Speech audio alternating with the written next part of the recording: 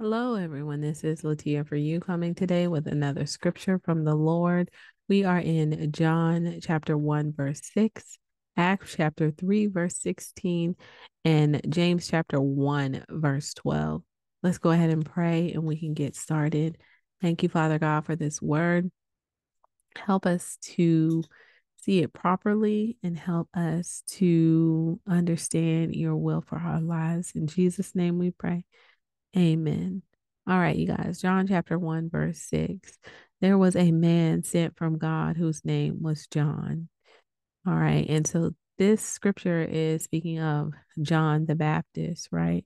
And so this is speaking of the fact that he was sent from the Lord. Amen. He was a man of God.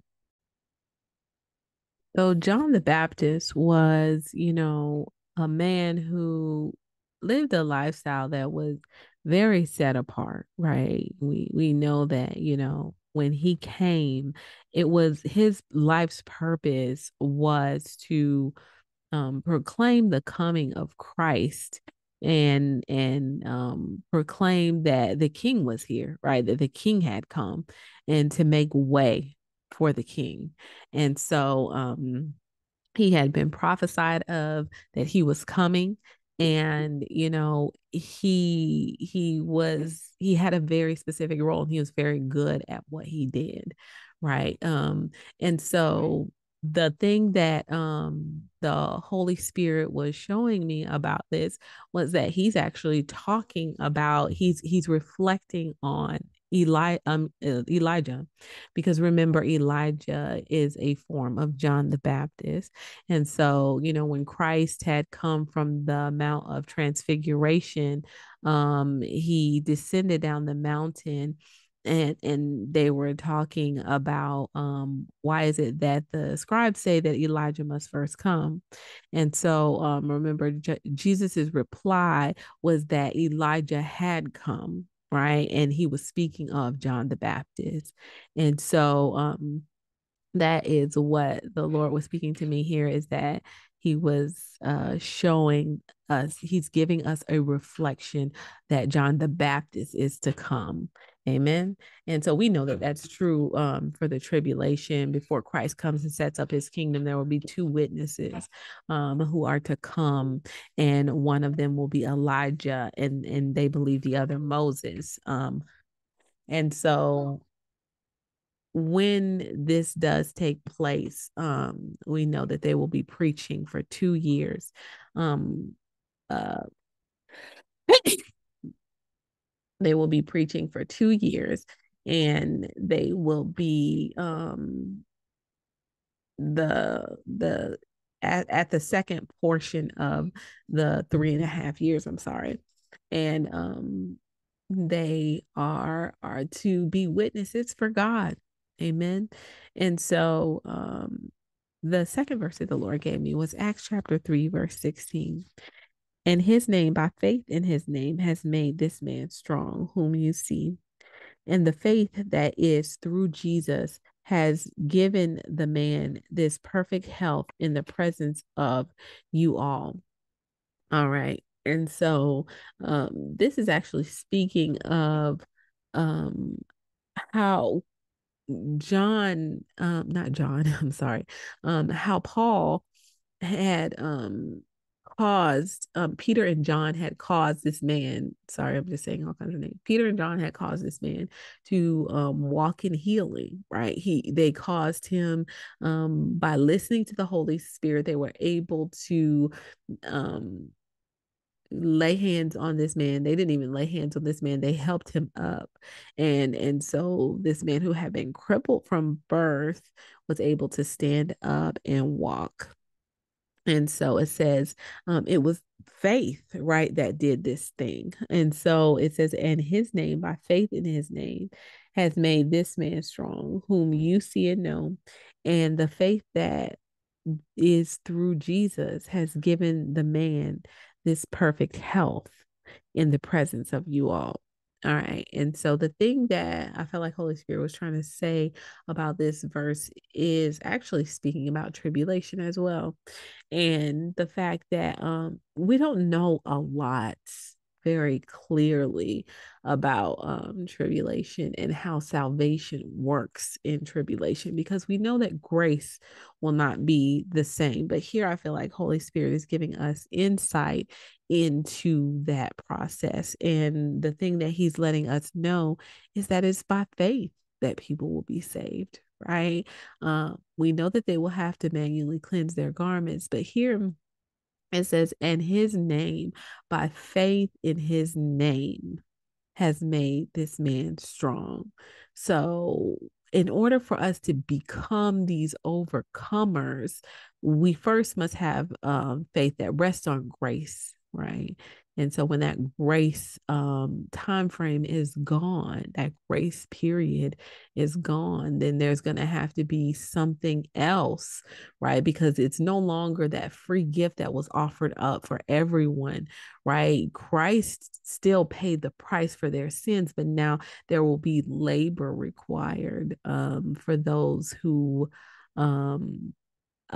are left behind, who have missed that great opportunity, and now they have to undergo a testing in order to receive that salvation. And so this refinement and testing is going to reveal the faith, right? It's going to press into people, and they're going to need to have faith to believe God, right? It's going to almost be put back into an area of Abraham, right? Remember, Abraham believed God and it was accounted to him as righteousness. Now, Abraham did not have Holy Spirit dwelling inside of him, but he did believe God, and that was what was accounted to him as righteousness.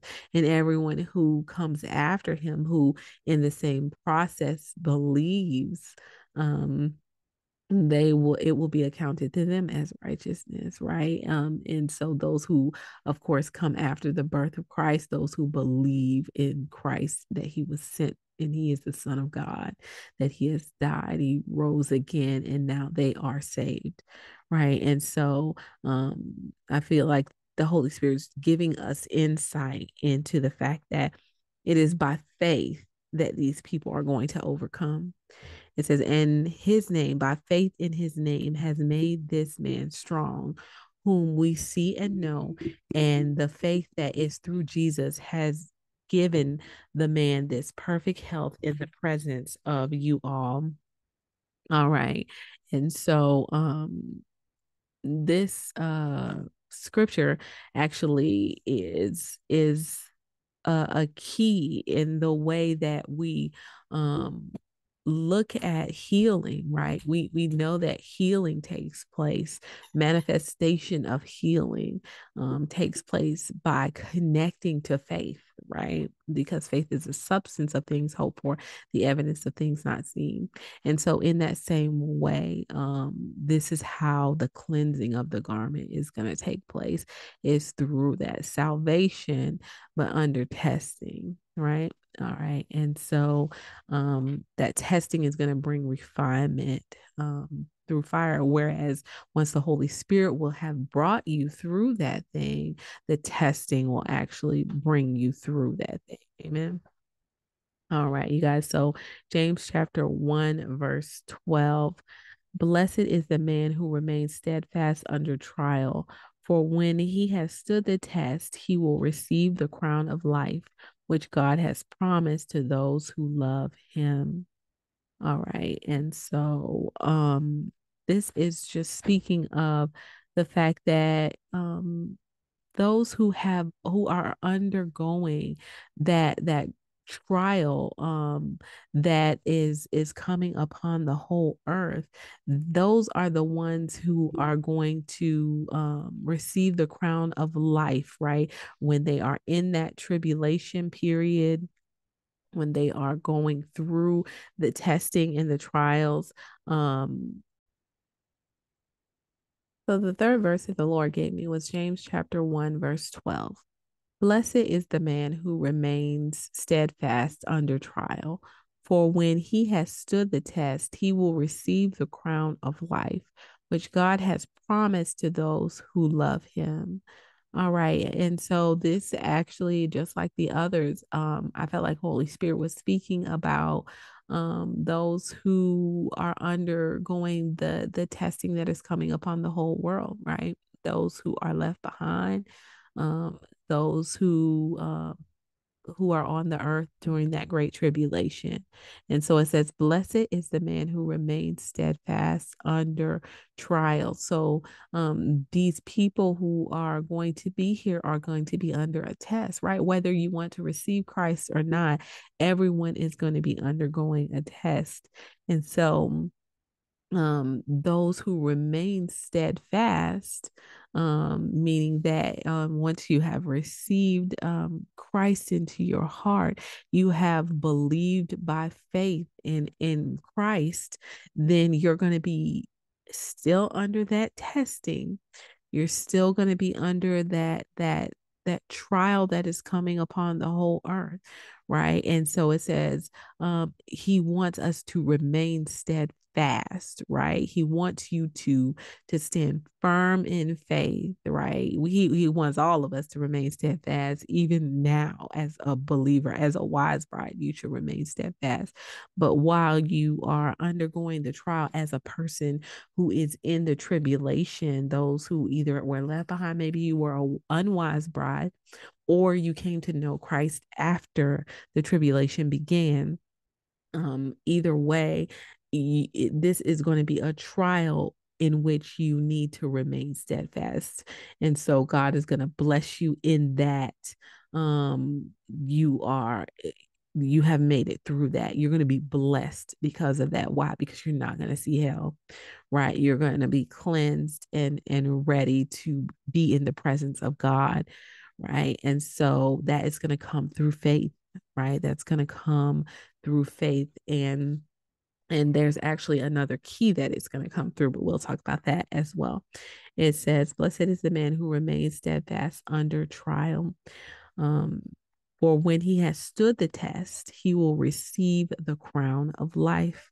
All right. So that means that when he gets to the end of the testing, when he has made it all the way through, he's going to receive the crown of life. He's going to be able to participate in having eternal life. He's going to receive a crown. And that is going to be from the Lord. That is a blessing. That is a blessed state to be in. All right. And so it says, which God has promised to those who love him. And so that is a key portion in the previous scripture, right? Because remember, faith worketh by love, right? And so if faith works by love, then we need to love God, right? We need to walk in that love. And so if a person is left in tribulation, they're going to need love, right? They're going to need to love God. They're going to need to stand in faith, and in the way that that faith is going to work at that point is going to be by the love, right, that they have for God. And so that they're going to have to remain and press into love. Amen. And so Christ is love, right? And so we need to really and truly pray for those who are going to be here. Um, it's going to be a lot of lovelessness in this world when the Lord comes, and they are going to be under great testing because, you know, as much as they're going to love God, they're going to experience a great amount of unlove, right? A great amount of things that press against them that are not what they're going to want to deal with. They're not going to want to feel. They're not going to want to experience, right? If you read the book of Revelation, there are so many things that are going to come on this earth where people are just going to want to die, right? And so when you're trying to operate in love through that, that is a great testing, right? That is a great trial. That is a great um, that is going to be a very hard test. And remember, Christ went through the hard test, so we don't have to right now. We're under grace, right? But then they won't be, right? And so then when that grace has is been lifted, the test will begin, and you don't want to be a part of that. You don't want to have to go through those sufferings, right? There is suffering that we go through right now, but it is as affliction, not as silver, right? As the Bible says. So we want to be refined in the furnace of affliction and not in the furnace as silver, going in 7 times, which the Lord had showed us that, that is representative of the tribulation. We don't want to have to go through that.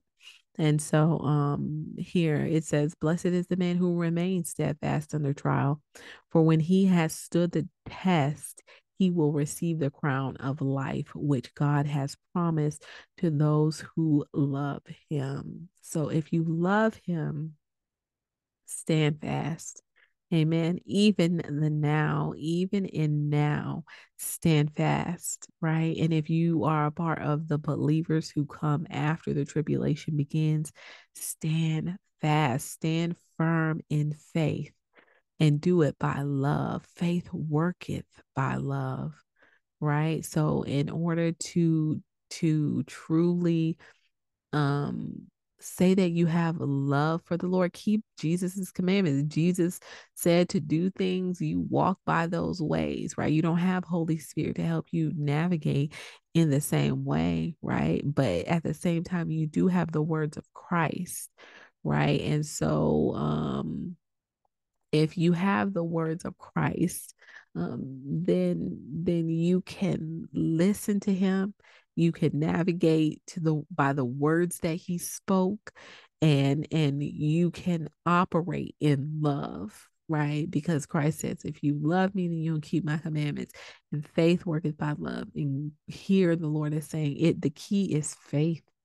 Right. So have faith in God. Believe what he said, that his son is the son of God, and love him, right? Love God, and operate in a way that is consistent in love. Amen. Even under harsh trial, harsh tribulation, and heavy testing. Amen. All right, you guys, let's pray. Thank you, Father God, for this word. Thank you for showing us how to continue to endure even when we don't know how to endure, Lord. I pray that you put a blessing on the people who hear this, who might be in tribulation. Lord God, give them the strength to overcome, God, and cleanse their garments. They don't have any other choice, God. Help them to remain steadfast under trial. Help them to receive that crown of life, and walk in that love, Lord God, that you require. Lord Jesus, help them to have faith in your name. In Jesus' name we pray. Amen. All right, you guys. If you would like to receive Jesus as your Savior and Lord, go ahead and pray this prayer with me. But more than anything, believe it with all your heart as you confess it with your mouth. Dear Lord Jesus, I ask you to come into my heart. I make you my Lord and Savior. Jesus, I believe you died on the cross, and I believe you rose again on the third day so that I could be saved. Thank you, Father God, for doing this for me. In Jesus' name I pray. Amen. All right, you guys, if you prayed that prayer, you believe that prayer, then the Holy Spirit has come into you and sealed you into the day of redemption. And no one can break that seal except Christ Jesus when he comes to redeem his church. The Holy Spirit is in you to lead you and guide you into all truth, meaning he is going to do just that. Amen. Also, one of the things that Christ, well, no, before I say that, if there's anybody out there who would like to receive Jesus as your Savior and Lord, go ahead and pray this prayer with me. But more than anything, believe it. Oh, I'm sorry, I'm saying the wrong one. If there's anybody out there who would like to receive would like to rededicate their heart to the Lord, go ahead and pray this prayer with me. But if there's anybody out there who would like to rededicate their heart to the Lord, maybe you have fallen away from Christ, maybe you have just not been listening to Holy Spirit and not having a relationship with the Lord, for falling away for any other reason, just go ahead and pray this prayer with me. Dear Lord Jesus, I ask you to forgive me for my sins. You see that I'm not on the right path. Write on my heart, God. Help me to have your words written on my heart. Help me to begin to hear your voice, God. Forgive me for all my sins. Cleanse me from all unrighteousness. Create in me a clean heart, O God, and renew a right spirit within me. Jesus, forgive me for my sins, Lord. Help me to walk back on this narrow path with you, Jesus. Lord God, show me what to do. Lead me back home to you. Help me to walk in the light. In Jesus' name I pray. Amen. All right, you guys. If you've prayed those prayers and you believe those prayers, then Holy Spirit has come into you and sealed you until the day of redemption. And no one can break that seal except Christ Jesus.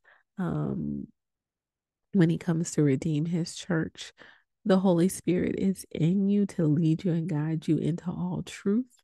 And he's going to do just that. Amen. One of the things that Christ wanted us to do and not forsake was the fellowshipping of ourselves one to another. Go out, find a church home, find other believers to be around so that you can stay sharp in the word of God, and as well as go out and tell other people about Christ and what he's done for you in your life. Amen. And then also go out and be baptized in the name of the Father, the Son, and the Holy Spirit, in the name of Jesus. Amen. One thing I felt like Holy Spirit was telling me as it relates to James 1:12 as well, I forgot to say, was that, he wants us to write he wants for those who are in tribulation to have his word written on their heart, right? And because, there is no more Holy Spirit, that's how the love portion causes the faith to work, right? Because as you love him, you're going to love his words. They're going to be comforting to you. Whereas you don't have the Holy Spirit for comfort, you have the words of Christ for comfort. And so the more you love him and you have a passion for him, and that love is manifested in the way that you're going to study his word, and the way that you're going to embody his word, you're going to grab hold of his word, be obedient to his word, and that word is going to begin to be written on your heart because of your love, right? It's going to cause your faith to work. Amen. And so put your trust in him. If you are in tribulation, just keep putting your trust in him. He still sees you. No, the Holy Spirit isn't there anymore. But you know what? He still sees you, and he still hears you crying out to him. He can still answer prayers. Even though the Holy Spirit isn't there anymore, he can still answer prayers. So just totally put your trust in him, and he is going to guide your path, maybe not in the same way that he used to with Holy Spirit there, but God is still alive. God is still real, and have hope. Amen. All right, you guys, be blessed and take care.